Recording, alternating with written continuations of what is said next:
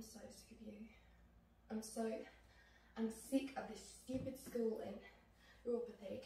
I built that drama department up from the shithole that it was when I came here, and you've never appreciated me for doing that. You've never thanked me. You've never said, Greg, thank you for what you've done. Now, I could have taken a different road. I could have been huge by now if I'd taken a different path in my life. I could have been famous. I would have been massive.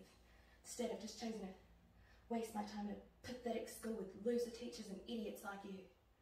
And I'm so sick of it. And you're pathetic. I'm better than all of you people out there. I'm better than all of you. I try to bring a little bit of hope into the school, a little bit of magic. I try to have a dream. I dare to have a dream that's big and shove it in my face. I get slapped back in my face. No, it's not possible. We can't do that. Shoot me for wanting to dream. Shoot me for giving the kids something to aspire to. I'm bloody resigning. I'm so sick of it. Shut up your eyes, Margaret. I'm resigning, everyone. I'm out of here. That's it. I'm gone. There's my letter of resignation, and there's some flowers for my dead dog. Why don't you stick those up your fat ass?